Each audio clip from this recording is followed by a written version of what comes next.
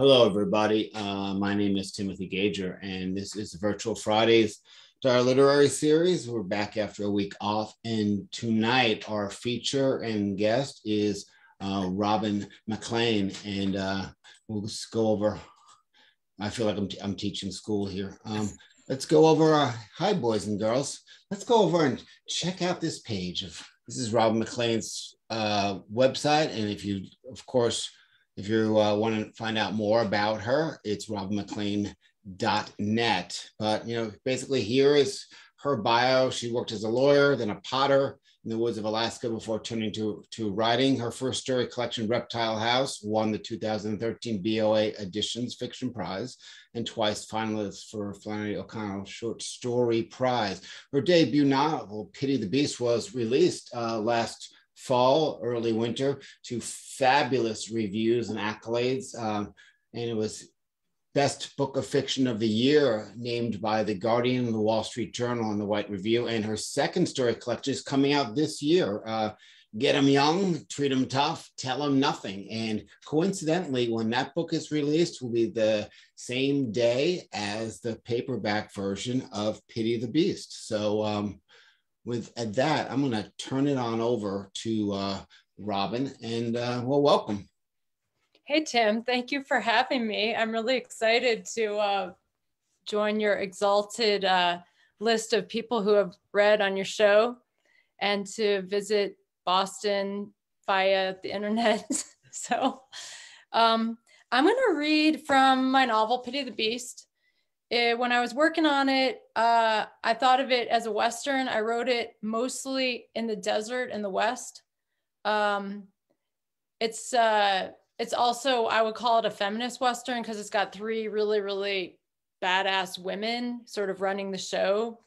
And there's a lot of men who are sort of typical Western genre men, but the women are kind of running things in this book. It's also been called an eco-feminist Western, because like the creatures and the landscapes that are usually background in Westerns are not background in the story.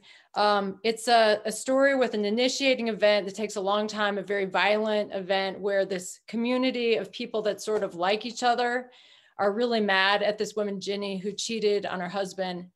And there's a very violent sexual act. She's thrown into a cow pit and left for dead, and she escapes into the mountains, which starts the whole book because a bunch of her friends and family chase her off into the mountains to keep her quiet or get her back. They all sort of have different reasons for going after her. She's pretty pissed, and she's really, really pissed at her sister.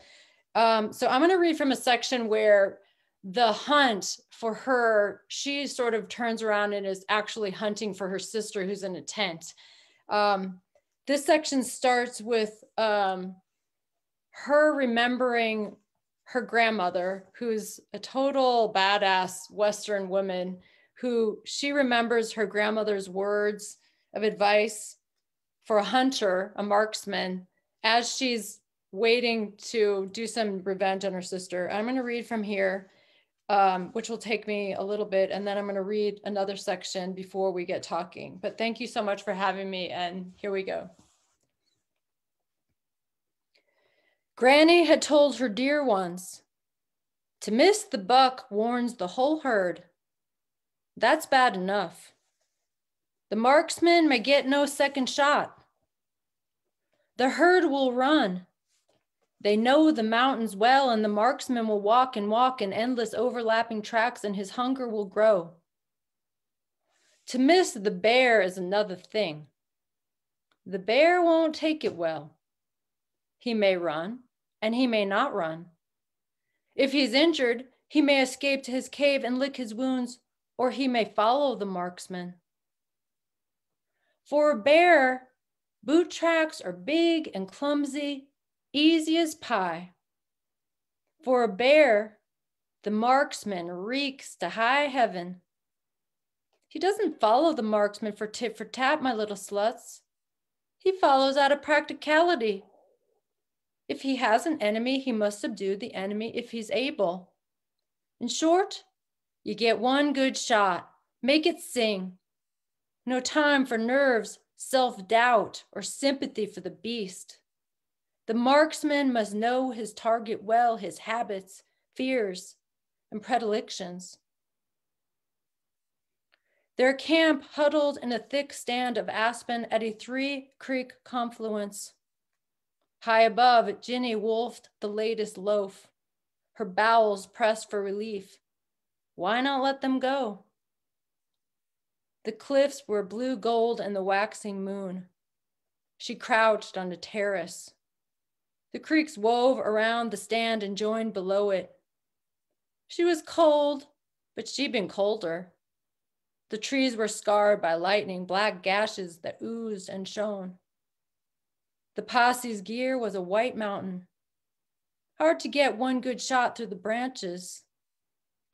The cob was safe and over the ridge, tied up at a spring. The saddle had steamed as she pulled it off, and she'd warmed her hands against the cob's back. She'd left the umbrella, left the red dog tied to the same cottonwood muzzledom with a bootstring, though she was wrong to, for what if she didn't return? Her cunt throbbed still but less. It burned to piss. One knee was sore on both shoulders, her head. The tent below was cloth zipped up, a closed container like her cunt, that like her cunt opened from time to time. The 30-30 hovered on the tent's top pole. Granny would have said this of cunts. Cunts are made for using. Cunts run everything. Mighty men bow to the mightier cunt. It was true and not true. The 3 creeks were silver lines joining. The moon faded the stars nearby. The coyote yipped on the ridge. The 30-30 shifted to the coyote, then back to the top pole. Her throat ached. She'd see bruises if she ever found a mirror. At night, side vision is superior. To say she saw movement beyond the far creek would be misleading. Peripheral vision sees until the eyeballs shift to the center of the object, thereby losing the object in their direct glare. She didn't move her eyeballs. Her one good eye beamed down the barrel through the slot on the sight at the tent. A noise. The ear was aimed too. Conclusion? Something large was moving clumsily beyond the far creek, an elk maybe, a bear. Vegetation rippled at the edge of things. Unable to resist, her eyeballs shifted, since humans are devout to line of sight. The thing's eyes belong punched to the front of the head, whereas a horse knows it pays sometimes to be mistress of your periphery. But Ginny wasn't a horse yet. She had time. She was waiting for Ella. So the story goes on. It's sort of a out of the frying pan into the fire sort of story, and everything keeps going wrong. The things that happen in a Western, you ride out into the mountains and these capable cowboys know what to do, but everything kind of keeps going wrong. And one of the cowboys is named Saul, and he's sort of the leader of the group, very much sort of a John Wayne character who's very capable, very wise, and things just keep screwing up, and he gets real frustrated towards the end of the book. And there's a lot of advice dispensed in this book, and I'm going to read a short section of Saul's advice to the group, sort of a pep talk in the Western mode. And here it is. And Ella is his wife, so you'll hear her mentioned. In short, as I've told Ella, when your life gets all confused, off kilter, and you got nothing to be proud of, mistakes were made, well, step back from the small. For example, we think we see mountains all around us now, don't we? Those peaks seem so solid, the most real, most immovable objects you can observe or think about in a lifetime. Well, that notion I now see is a lie. Instead of still and solid, those mountains are purest action, crystalline, fluid movement. True, they are visible, solid surface, but they're also proof of faults intersecting far below, reflecting only the smallest hint of the tumult. The titanic subsurface battles that dwarf any human action, idea, existence. It's a matter of scale and vision. Bowman is big on this. What I think is, to God, a mountain is a liquid wave that breaks over 10 million years, not a tenth of one of his seconds. Can you see the wave now? Not stone at all. The trick to peace of mind, to heaven on earth, to surviving suffering is to see the mountain as God would. Molten rock caught in an illusion of stillness by the limits of the human retina. I'm trying to say think big in times of crisis, just when your mind wants to cave in. Move past what you think you can't move past. Then think bigger, expand, look onward to the grand scale. So that's it. That should be about it. I have more if you want mule thoughts, if you want mule thoughts later. Right, that was wonderful. And the book sounds absolutely incredible. So I've got a few things. I'm not going to really say that I researched you all that much, but I read your bio, which gives me a lot to question. So it said that you were a lawyer before you were a potter, and then you got more serious about writing. Do you still practice law? And if you don't, when did that stop? So I went to law school, which I hated from the first moment. When I went in there, I thought that a tort was a little cake. I didn't know I'm like, torts, what are those? It's a class, a whole area of law. I was so dumb and young. And but I finished and I went to Alaska and I clerked for a judge up there, and I started taking pottery lessons, and I quit my law job almost immediately, but I had taken the bar in Illinois. So I have never practiced law, but I got involved in a lot of environmental or community activities in Alaska. And I feel like it was quite a good education, but not a functional one for me. It was totally a round peg in a square hole kind of thing. Well, you seem to have settled in a lot of cold weather-ish places.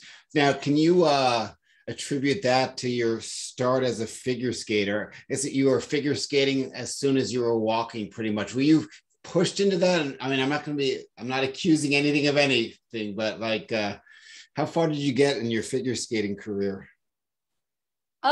Well, I skated. I cannot remember not being able to skate. My dad froze our courtyard in the apartment building that we lived in Chicago when I was a baby. And so the minute we could walk, we learned to skate. And I competed all the way through high school, but then I thought, okay, well, a skating life is not a super awesome life.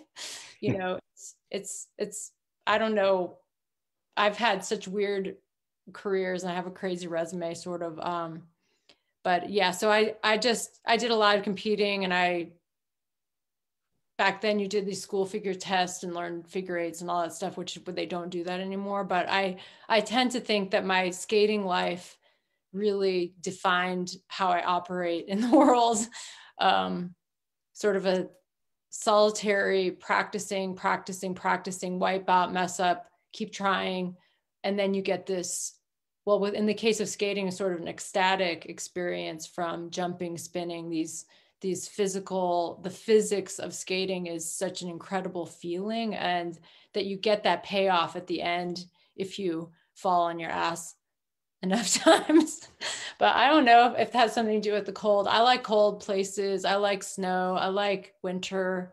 I live in Nevada now, but I live at 7,000 feet elevation. So it's pretty cold here now anyway. I'm not there. I'm in Reno, but it's chilly here today too. It snowed last night. It sounds though that skating is a lot like riding. You fall on your ass, and then you pick yourself up and you reach some level of exhilaration and acceptance. But there's a lot of rejection in the riding world as well. Yeah, you have to suffer. You have to get a lot of rejections, and you have to pretty much do it because you want to do it, because there's no guarantee how all of this stuff is gonna, if it's ever gonna reach some complete the circuit of meeting a reader, you know, in that space that we all seek to meet the reader, which I've been pretty lucky with that. And I'm really, really grateful about that. Do you think of the reader or the audience before you write the book or during the writing of the book? I really don't. I don't really. I mean, I try not to, because I mean, at some point, especially in the editorial process, you have to think, does this make sense? Or is there enough information to support this thing that's going to happen for the reader? I tend to try to dig in sort of an exploratory way for myself.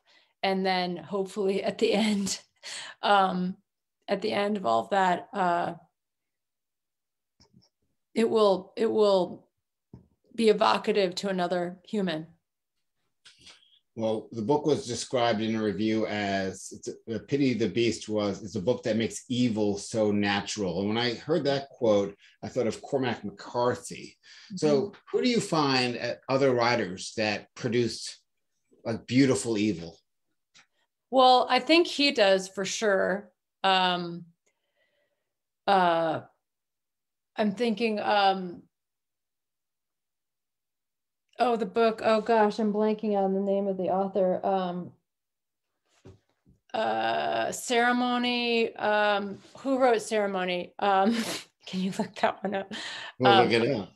I mean, I think Annie Proulx does. I think Faulkner does. I think J.M. Coetzee does. I think Claire V. Watkins does. I mean, I think in some ways, there's a lot of writers out there. I'm particularly interested in evil. I'm interested in why people do bad things, and oftentimes unaware of it. But yeah, I mean, people have said that my stuff, like that particular review talks about this book in relation to Cormac McCarthy, and that I'm influenced by Cormac McCarthy, which I guess I obviously am. I love his work. I'm so fascinated by his work. But what I think that he is influenced by is the West. I think he is influenced by the West. So if you allow yourself to be influenced by the West in that way, you're gonna have a commonality, and people are gonna say, oh, you're writing like him, or he's like, you know. But the West has certain elements in it, and a lot of it is quite dark, and a lot of it is, you know, death is right there in the ground. Do you want me to look that up? God, what's her name? Oh, it's in Leslie Silko. Marvin Silko. Like, I don't know if you know that book, Ceremony, but her work is amazing. But that book is wild and super dark and Western, and you see a lot of these she's a very, very important writer for me, as well as McCarthy and a million others too. I'll try to phrase this next question so I don't sound like Captain Obvious. So you wrote a Western while you were out West. So which came first? Your desire to write a Western, or were you just like totally influenced by your location, or it just didn't matter? Well, okay, so I finished Reptile House, that you know about, that my first collection, and then I started a new story. You know, you finish your collection, so you start another one. And the beginning part of this book, so people call it the set piece or the initiating event, which is a really long scene, about 50 pages long, was my first short story that I wrote after Reptile House.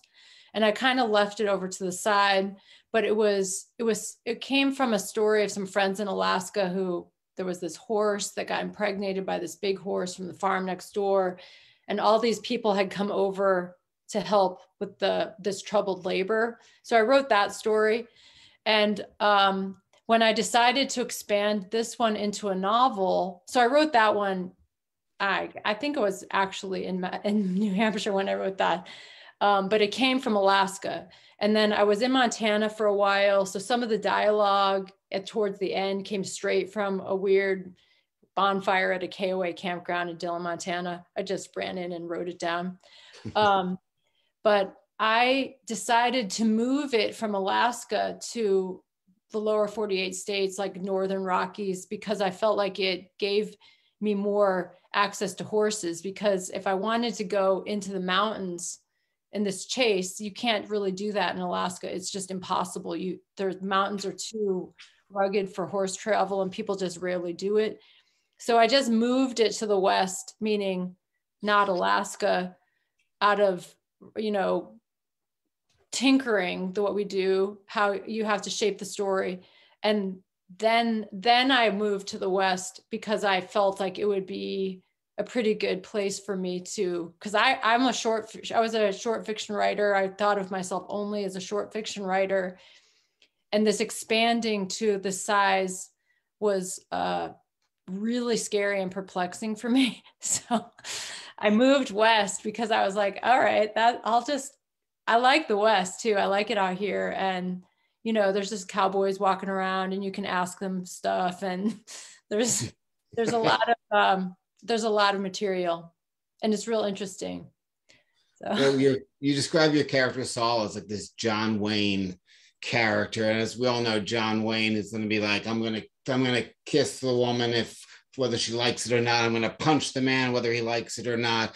How much joy did you have kind of knocking down like that whole mythology of like the masculine cowboy? I had a lot of fun with that. I mean, it's just a stereotype that is waiting to be knocked down.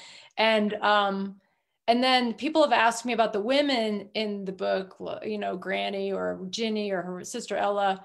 And Granny especially is really, really tough. And they'll ask me if Granny was hard to write. And I say no, because there are so many tough women, and there always have been everywhere. I mean, people who come into these hard places to live, the women have to be super smart, super tough, very strong.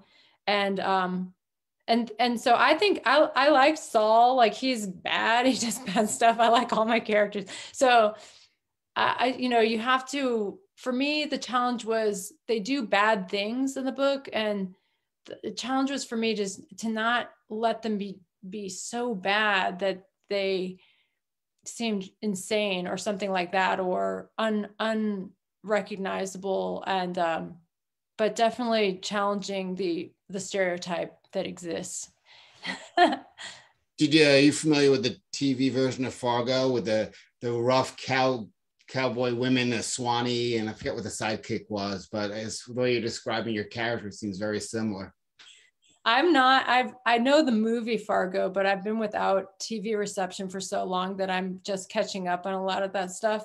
But yeah, it's a common, there's just badasses all over the place. Like with Ginny, if you get into the book, she has a backpack full of stuff. And in order to fill her backpack, I have a friend who's this woman who's sort of a Calamity Jane of now, for real. She's a mountain lion hunter, and she runs big equipment at a big gold mine. And she was a wilderness guide, a hunting guide. And one day I said, hey, can you show me what's in your backpack? And we just went through her backpack, and there was all this stuff.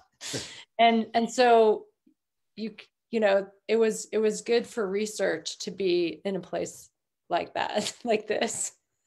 Yeah, try that in Boston, and the pepper spray would come out of the backpack, and that would be the end of that. Yeah. Yep. A question from John. So you've expanded a short story to write this book. So how did you fill the pages in the middle, like the progression of that? Well, the story, even though it's a pretty wild story, the central story, or the backbone, or people call it the clothesline, is quite simple. Like, it's this chase story, it's a hunt, a chase, a search.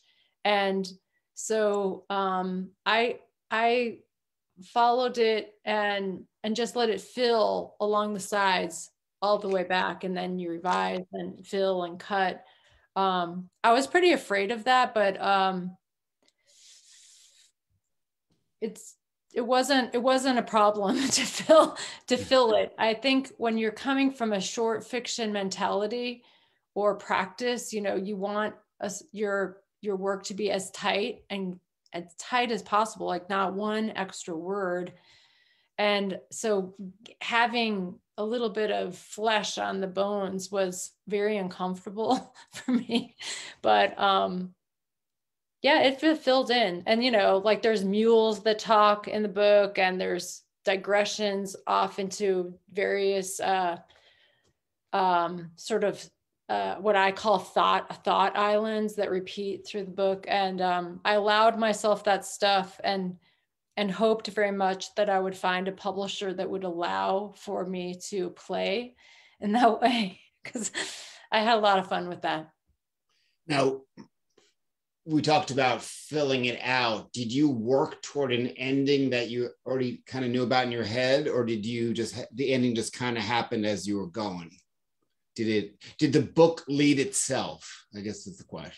I mean, I just knew what was going to happen at the end. I knew it was going to happen at the end, but I didn't really worry about it. I just took the steps. Like, it's a big camping trip, and, you know, this camp, that camp, you know, this chase, that chase. And in some ways, I feel like because I sort of had this simple storyline in the middle, which with a very traditional kind of ending. You know, I have a friend who was getting his PhD at UMass Amherst studying the Western in film. And I said, like, because I'm not a huge fan of the Western, a lot of them are kind of boring to me. But I said to this friend, what do I need? You know, you need a chase, you need a bunch of horses, you need a gunfight. Like, so, you know, you put those in, and they're pretty fun to have a book where you get to have horses and mules and mountains and rock slides. And, you know, I've written space stories and city stories, but it was really fun. And it just allows a lot of things. And I one of my favorite writers, who's a mentor of mine named Jim Shepard, he says that I am an intuitive writer, where I just allow myself to go places where I don't know exactly why I'm going there. I have extra tolerance for that. There he is. Someone says Jim Shepard. Yeah, so I just allowed, and it's an uncomfortable way to write, because you feel lost sometimes, which I felt lost a lot of the times, but the characters were lost. So we were on the same page, kind of. So do you feel Pity the Beast, is there any interest in making it into a movie? It sounds like it'd be a great film. You set me up. Do you know anyone? I mean, I've got an agent, and I know she would like that. I would like it, but, you know, somebody has to get Jane Campion to call us up or something. Your work is described as very dark. Now, without giving away the novel, if the answer happens to be within the novel, I don't want you to give it away, but what do you think the darkest situation or event in any of your writing, including your short stories, what do you think that was? Well, actually, I think there's a lot of dark in this coming story collection that's coming out in October. This book, I write what I write, so I don't tend to think of it as really dark. People tell me that it's really dark. I think the world has, if you look at what's going on in the world, you look at what's happening, and if you actually take it seriously and write about it, then, I mean, then people call it dark. But I mean, if you watch TV shows, there's just really twisted, weird things, but it's not really taken seriously. It's just somebody gets killed, or somebody gets hacked to pieces by a murderer, and then you just go on. And I think what I do in my work is I'm interested in why people do that stuff. So I look at it quite closely, and that is, I think, why people call it dark. But I just think that I'm looking at what's there, because that's what mystifies me about our world right now. I'm mystified by our world. And so, you know, there's a rape in this book that takes about 2.5 pages. And a lot of people, you know, will stop at that point. I mean, I don't know how many, but like it's freaks them out. But there's so much more in the book after page 47 or something like that. There's a story in my first collection called The Natural History of Carlsbad Caverns. And there's I heard a story of a friend of mine whose father was murdered. He was kidnapped and murdered. He was and I just wrote that story because I kept thinking about this friend who had grown up without a dad. And that's a really, really hard story, but I'm only interested in that kind of stuff. So, but I just think I write what I see and what freaks me out or bothers me. Now, do you have a certain, this is the last question here, do you have a certain way that you arrange a collection of short stories? Do you have a formula at all, or I often imagine it as like a musician's set list. You know, we'll start with the fast songs, and we'll end with the encore and blah, blah, blah. So as a writer, do you do that? Yeah, I mean, you have to arrange it some way. I mean, and I always get irritated when I see people reading a poetry collection or short fiction collection where they're just jumping around. And I say, or they start with the shortest story. I always like, don't you know that the writer has put these in here for you in a particular order? I mean, what I remember hearing one time is that the first story, the third story, and the last story are what you have to really nail down. It's sort of like batting order or like a playlist or an album. You have to really grab the reader on the first one. Then like the second one has to be good too. And then you got to hit it really hard on the third one. And then the last one has to be great.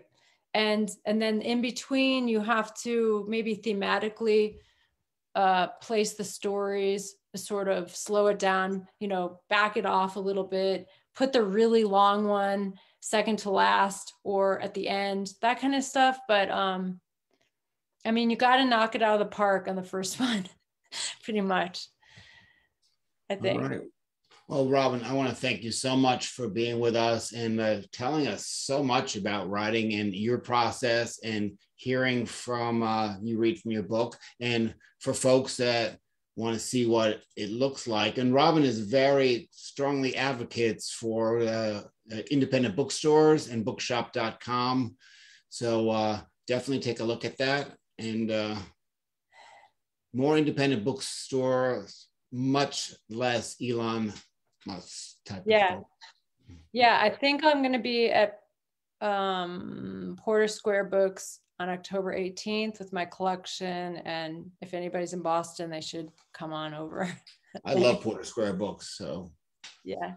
It'll be wonderful. Well, thank you again. And folks that are watching the stream of this on Facebook, there's an open mic. You can use the Zoom link to join us. Otherwise, I'm going to cut you off. So thank you very much for watching. And Robin, thank you again.